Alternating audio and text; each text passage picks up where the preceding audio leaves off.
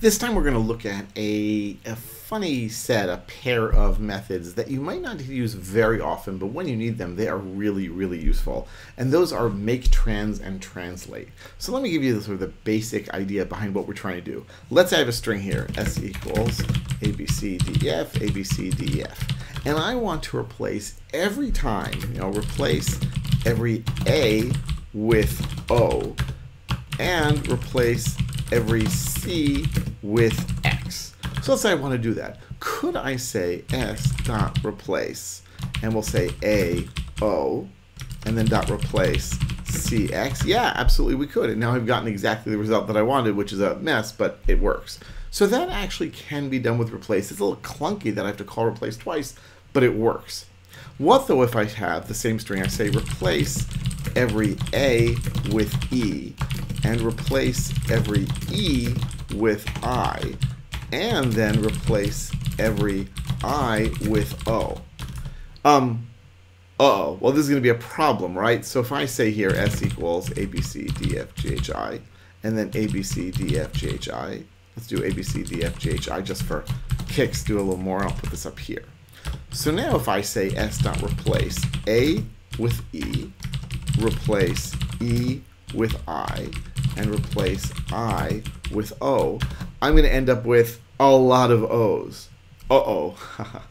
Why did this happen? It's because I first said, well, let's replace all the A's with E's. Now I have lots of E's, right? If we look at the result of this, then we'll see all the A's have been turned to E's, but the original E's are still E's. And now I'm saying replace anything that's an E, so it's going to include the A's that were turned to E's and the original E's. And then I have a whole bunch of I's. Right? Boy, glasses will be expensive.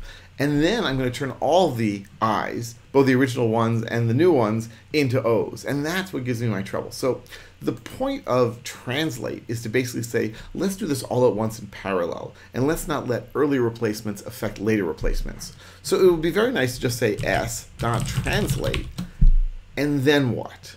And then what? Well, what we're going to need to do is somehow come up with a mapping between what we want the old stuff to be and the new stuff to be.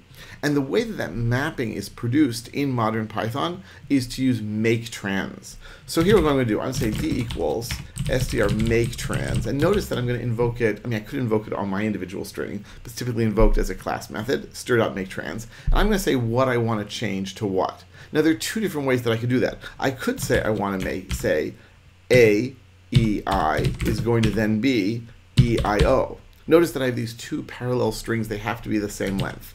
And what do I get back? I get a dictionary showing where the keys are the ASCII values, actually the Unicode values of the things we want to change on the left, and on the right are the things we want to get back. Notice that they're turning into numbers, which just makes it easier for everyone except the humans involved. And now I can say s.translate and apply this dictionary to it. And now, indeed, I've done the translations, but only the original A's have turned into E's. The original E's have turned into I's. The original I's have turned into O's. I don't have this gobbledygook of lots of O's and also things messing up each other. So you see how you can do this. Now, could I instead have created my own dictionary and just applied it? Absolutely, but maketrans makes it a little easier to do that. Now, maketrans can be invoked, as I think I mentioned earlier, in two different ways. One is to have these two strings. Another is to do it as a dictionary. So I can say d equals str.maketrans. And I'm going to say here, well, I want to have a dictionary where A's are turned into E's, and E's are turned into I's, and I's are turned into O's. Just make sure to have those all. And then my dictionary is basically the same. And now if I say s.translate of D, it actually works the same way. Right? In fact, I can say here, we can take a look, but these two strings would appear to be the same. Let me just do a quick check here. Is that equal to s translate of D? And indeed it is. So you can play with this however you want to. Like, is it easier to do a dictionary or a string? I think if you're trying to translate a long list of parallel things, then actually two strings might be easier. If it's not a long list, then a dictionary might be easier for you to do as well.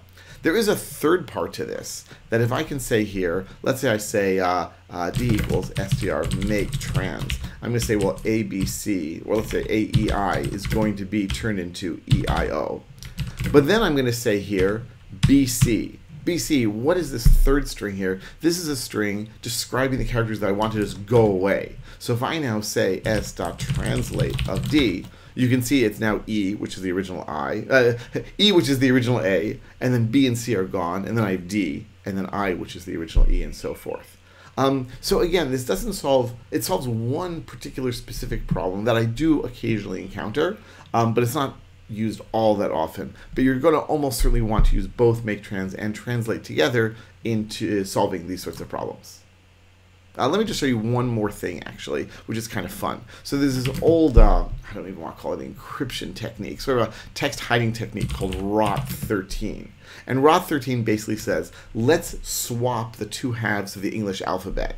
So if I have here, I'm going to do an import string, and string ASCII lowercase, that's going to be my letters here. And you can see we have 26 letters, so if I, which is typical for English. If I say string.ASCII lowercase, and I'm going to say here from 13 until the end. So 13 till the end is n until z. And what I can do is I can say, well, I want to take ASCII lowercase of 13 till the end plus string ASCII lowercase until 13. And now I've swapped the two halves of the alphabet. What I can now do is I can set up a translation table. So I can say rot13d equals, and now we're going to say str.maketrans, and our originals are going to be string ASCII lowercase.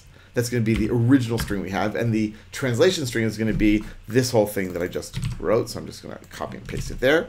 And now I have a translation table. So now I can say, s equals hello out there, and I can say s.translate using the ROT13 dictionary.